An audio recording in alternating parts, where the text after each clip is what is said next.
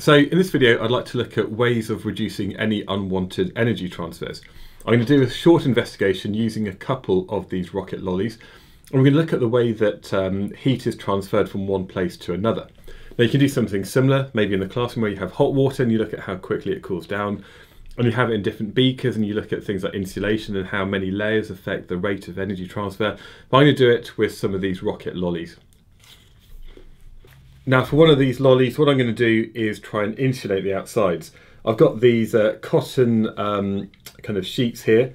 So this is something which is fairly lightweight but quite thick, and therefore there's a lot of small air pockets trapped inside it. So I'm just going to wrap it in quite a few of these.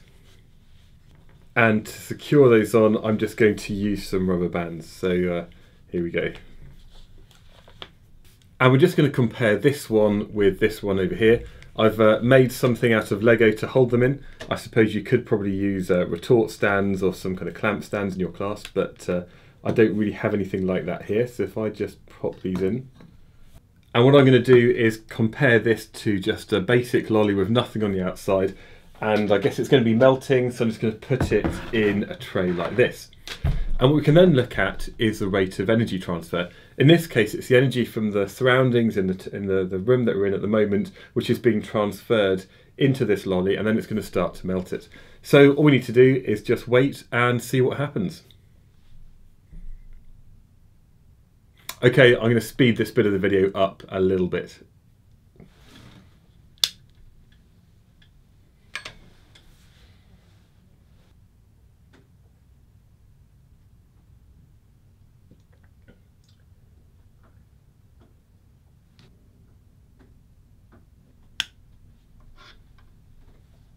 So I did use an infrared light just to speed up the process, and I had it the same distance away from both of these. I think what's quite apparent is that there's a lot more melting taking place on this side, and if we look at this ice lolly, it's kind of completely soft.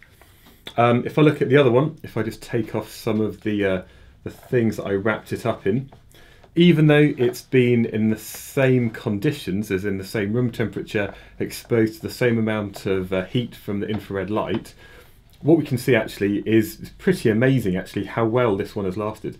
If I just take off all of this insulation here, it's kind of frozen onto it, but we can really see the difference between these two ice lollies. Okay, and what we've got here is something that has a low thermal conductivity. Thermal conductivity is basically the rate at which energy can be transferred through it. This insulation here, because it's a very poor conductor of heat, it's got a low thermal conductivity, and therefore it's a really good insulator. This one here traps a big layer of air, and air, because it's a gas, is a very poor conductor. So one way we can think about reducing energy losses is by insulating things. Another thing we can do is we can use another way of reducing energy losses when you've got two surfaces rubbing together. Now, for example, this might be on a bike chain where you want to oil it every so often to make sure that there's not too much friction.